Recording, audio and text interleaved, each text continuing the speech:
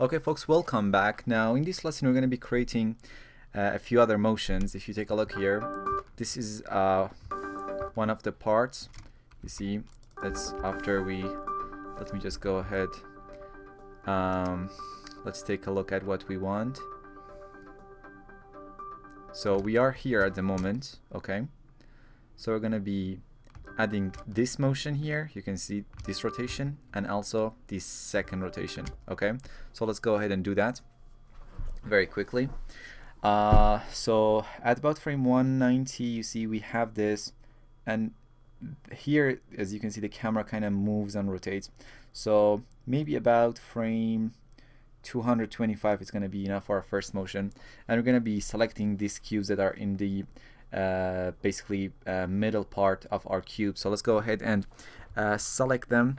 They are cube, let's see, 21, 12. Let's go ahead and select them from here. I have basically write down the numbers for these cubes, and let's go 3, also 5, 16. So this is 5, this is 16, and let's go 10, 23, 14. So 10, 23, and 14. So we have basically these 9 cube, and if I go ahead and move them, and 13. So let's go ahead and actually select the 13th.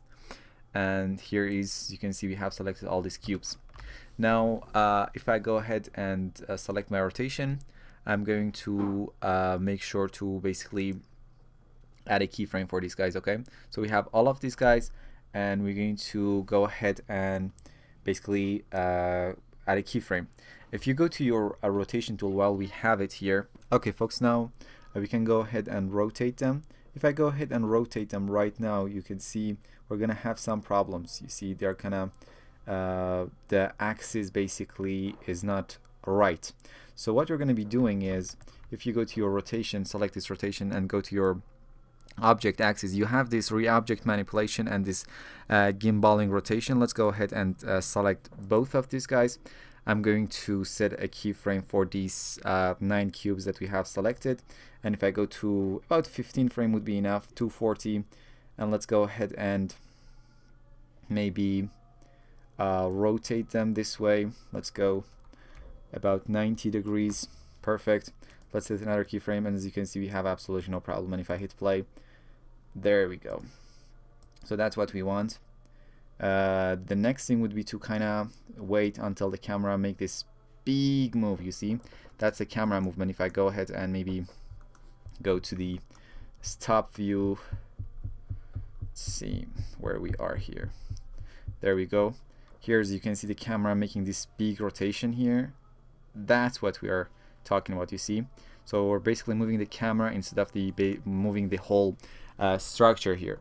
So what I'm going to be doing, let's go ahead and about frame, if you take a look, 265, it's a good starting point to rotating this guy again. So let's go ahead and do that. So I'm going to about 265, and we have those cubes still selected, so I'm going to create another keyframe, and again about 15 frame, 280. I'm going to kind of rotate them again 90 degrees. Okay, so let's go ahead and do that and set another keyframe. So if you go ahead and take a look, that's what we have, one motion and the second motion. Perfect, perfect, extremely perfect. Okay folks, now before actually we finish this lesson, I'm going to go ahead and do one extra motion. If you take a look at the design, you see here is the first rotation, here's the second rotation, and if you take a look at the design, we have another rotation here, about here, okay? So let's go ahead and do that. So here's the first, the second, and we have still those cubes selected. So I'm going to maybe frame 200, maybe 295, okay, and again set a keyframe for them and go to maybe 200, 350, 300, maybe 10, and rotate these guys again. Perfect. So let's go ahead and set another keyframe for them, and there we go. Perfect.